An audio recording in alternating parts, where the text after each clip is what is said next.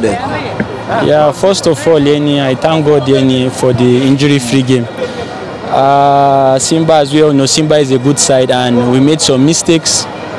And that was when we make mistakes in game like this, the result is always a goal. So Simba used their chances. Ametengeneza yafasi and ametumia yafasi. So do hivyo. So sisi sasa hivi anabidi we go back, we train, we work hard, and bado yafasi ipo na amini sana utarudi tu katikati fast nzuri.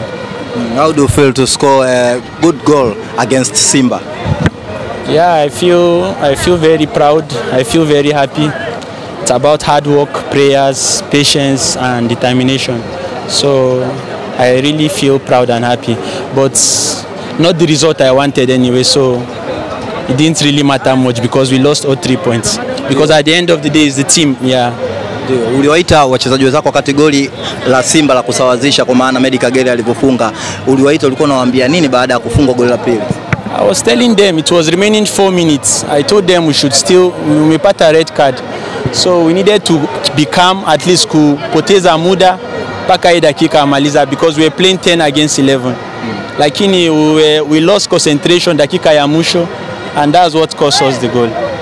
Yeah. Thanks. Yeah, asante.